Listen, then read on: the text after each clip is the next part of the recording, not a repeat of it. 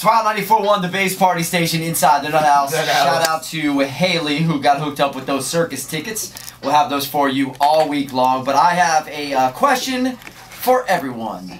This is about to blow your mind. Get ready. Get ready. I already know a bunch of things about this. So anyways, when we were on vacation, on the way back, we stopped at a friend of ours to kind of break up the long trip and the long drive from Cincinnati all the way home. So we stopped in Atlanta to visit some friends of ours. So when we got there, it was later on, you know, in the evening. So we were tired from the drive, so we were able to, you know, take a shower, rest up, and then head out in the morning. So when it was my turn to take a shower, I got in the shower. The water was started. I was already in there. I was already wet. And then I realized, oh man, they don't have any soap. There's no wash rag in here or anything to use besides this loofah and some body wash. So I used the loofah.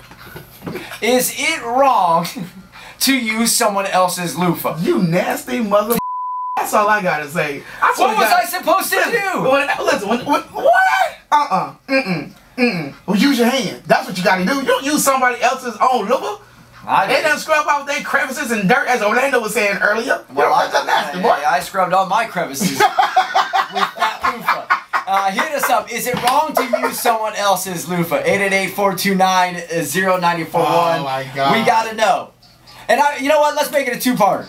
Alright. Is it different if the loofah belonged to a girl than a guy? Oh. Is it okay then? It changes the game. It's changing.